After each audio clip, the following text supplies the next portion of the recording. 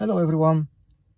In this video I would like to show you how you can understand why your car is not able to deliver the power that was on the spec, and this is because of the cable. In my case, this is a type 2 connector, and recently I charged my car on the AC charging station, which was 22 kilowatts, and I put the type 2 cable that the car manufacturer provided to me when I bought the car. Actually, my car is Volkswagen e-up second generation. The onboard charging of the car is 7.2 kilowatts, so it's able to charge faster than the previous generation. But in the video I found out that the car is charging actually with about 4 kilowatts.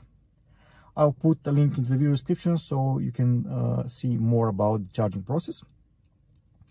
And I searched a lot into the internet to find what may be the reason this to happen. And I realized that it's not the problem with the car charger, it's not the problem with the AC charger, the problem was with the cable itself. The cable was not able to deliver the power that the car can consume and the charger can deliver. So this was the bottleneck. And let me show you how you can find out what your cable is able to deliver to the car. You can see on the table in the video that there is a way to find out what is the cable able to deliver, and this is by measuring the resistance between the neutral, the ground pin of the type 2 connector and the proximity pivot. This is where you are measuring with the multimeter what is the resistance. Based on this resistance, you can understand how much power the cable is able to deliver. So if you measure 100 ohms, then the cable is able to deliver 63 amps of power, of current. If the resistance between the ground and the proximity pivot is 220 ohms, then it's able to deliver 32 amps of current.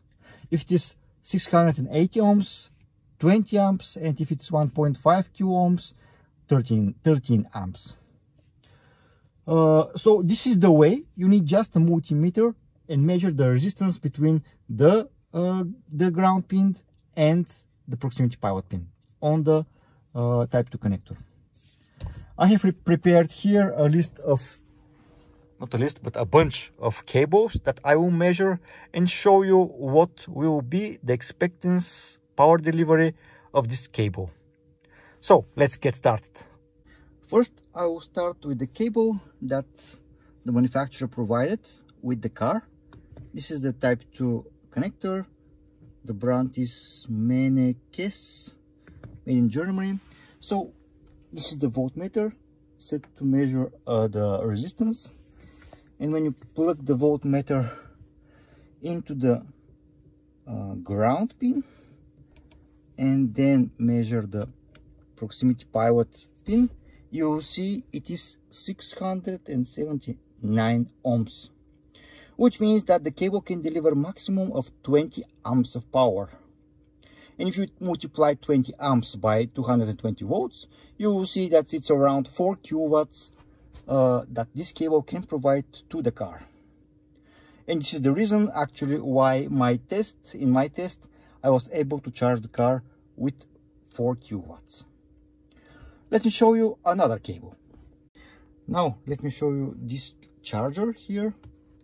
This is the duo SIDA charger that I'm working with it very often. I use it mostly to charge the car in the Shuko cable. It's limited to 10 amps. This is the limitation on the charger itself, but to see what's the limitation on the cable, you need to measure the resistance of the type 2. So let me show you what is the measurement here. I will put one prop in the proximity pivot, the other into the ground. You can see the result, 681 ohms. So the cable is able to deliver 20 amps, but the charger is limited to 10 amps. So let's make another test. This is my biggest charger. It is rated at 16 amp maximum current, and actually it's able to deliver it. I have already tested. I will put a link to the video description. So this is a very good charger that I'm using when I'm in a hurry. And let me measure now what is the resistance of the type 2 cable. So I'll put the probe into the proximity pilot again and into the ground here, and the resistance 681 ohms.